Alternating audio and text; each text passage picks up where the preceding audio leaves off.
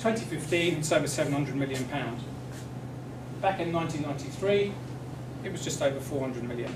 So okay, the population's increased, so you would expect more cost. But actually per head of population, it now costs around about £7,000 per person to run the island. It used to be 5,000.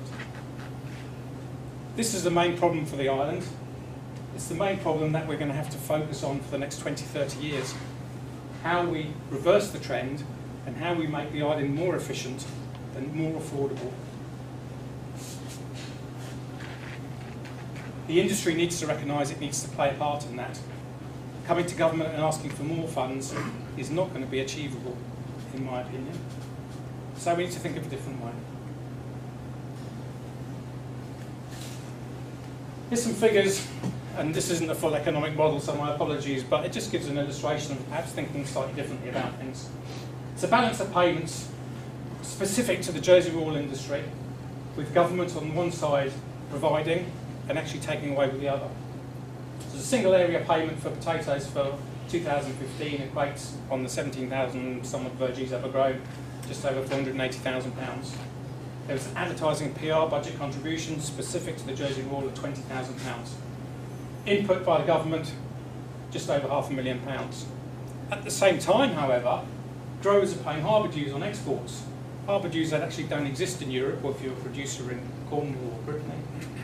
£300,000 a year, £8 something for the 30,000 tonnes of potatoes that were exported. There's tax on land rents that government collects. Land rents, we know that from the official statistics, 71% of potato farming land is rented. We put in an average rent, 20% of that revenue is paid in tax to government. There's emissions duty paid on new tractors, and there's rates paid on the land, which again aren't paid in Europe. So all that adds up to just over nearly £660,000 per year. Now our point here is government's actually making a profit from the industry. So what we need to consider is this expenditure is actually an investment. And as an investment, we need to look at ways of making that investment work. And again, to my view, and this may be controversial, but I'll put it out there because this is about creating debate and conversation. But a single area payment, that is a payment made by government to growers because last year they grew potatoes, or a number of months ago they grew potatoes, is not forward thinking. It's not investing in their future, and it's not even allowing them to compete on this level playing field that they seem to want to compete on. So we need to recognise that. Wouldn't it be better if that money was spent, if that was reversed, it was spent on advertising and PR? Then you're putting something positive that's going to bring rewards in the longer term, which is really what the industry needs, long-term thinking.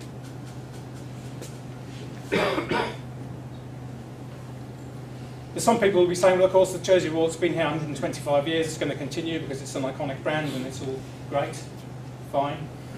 There's some warnings, however. It is the only outdoor crop that we have left in any quantity. This graph shows the returns per Vergee since 1972, again adjusted for inflation.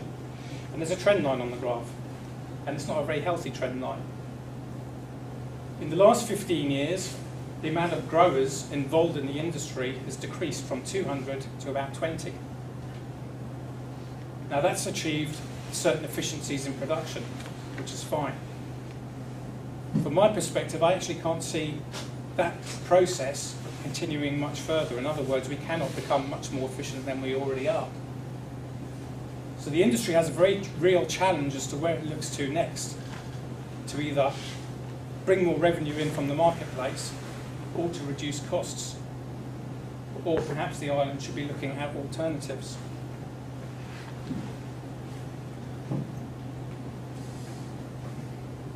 So to summarise, and really this last slide is to throw some ideas out there, and perhaps this is a starting point for the new rural economy strategy and the new way of keeping Jersey farming.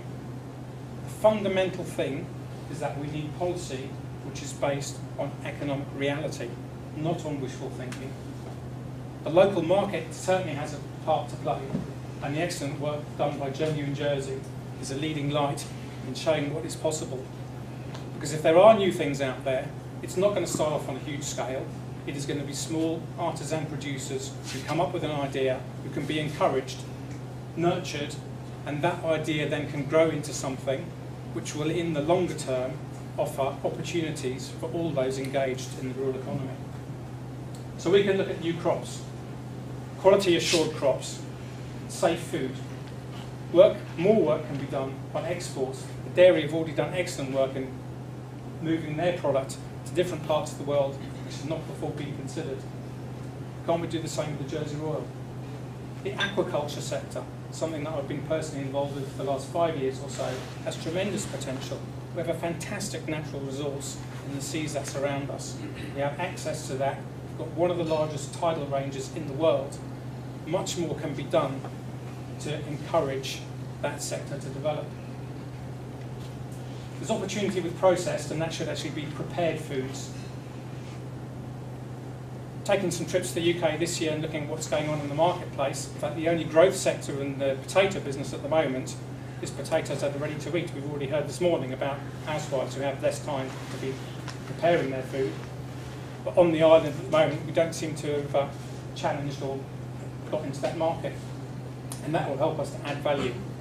And marketing initiatives, getting the message out there, getting the message out locally, but also getting the message out in our marketplace. Thank you very much for listening.